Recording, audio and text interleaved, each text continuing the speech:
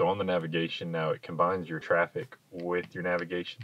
So you'll notice it's very user friendly, but it'll let you know. So green being more free flowing, orange being a little bit busier, and then once you do get to red, like this area is here, it's more congested traffic. Now, if you do your search, you can search stores, you can search cities, you can even search your address. So even if you did want to, you could do 706 East Township Street.